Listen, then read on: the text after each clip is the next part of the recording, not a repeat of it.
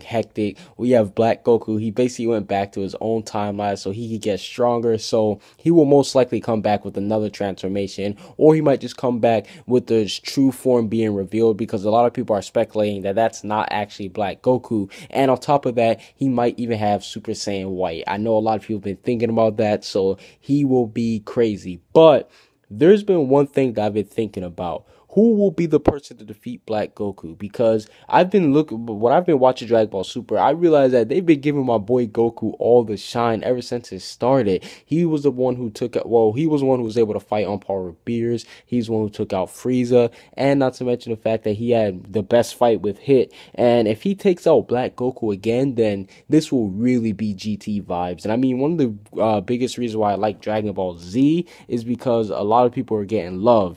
Gohan was getting love, Vegeta, everybody, they was sharing around. But with Super, it's been Goku, Goku, Goku, Goku, Goku, with a little bit of hints of Vegeta here and there, just Goku and Vegeta. So now I think it's a perfect time for both Goku and or not Goku, and now I think it's a perfect time for Gohan and Trunks to get their shine. Now, the reason why I say Gohan is because he said that he wanted to be trained, and we know that Piccolo, even though I think that Gohan, if he does end up getting trained by Piccolo, he's going to surpass him easily, because Gohan's power, it's basically just dormant. It's not like that he got like lost it forever. It's just that he stopped training. So if Gohan starts training again, he's going to get back to that strong level that he was at back in the Cell Saga. So sooner or later, he's going to end up surpassing him. Now, even when he does end up surpassing him, what's next? I'm pretty sure that Mystic Gohan won't be able to stand up against him. So I don't think that'll do anything. And on top of that, he will probably even get even if he did get Super Saiyan 2, that wouldn't be enough to take out Black Goku.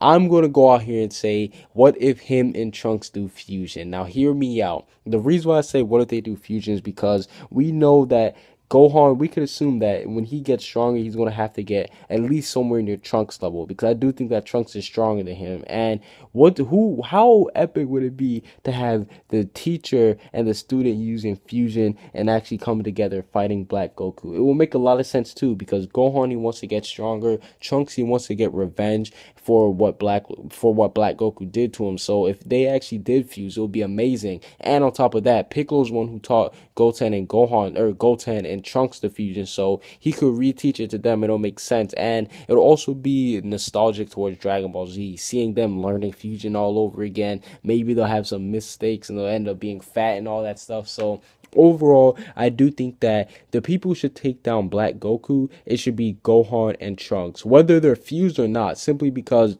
on one hand, Trunks, he needs to get his revenge, and I think that this would be a huge point for Gohan if he actually did come out here and actually assist or did take down one of the main villains, because we know that Zeno, he's going to have another tournament with all the universes.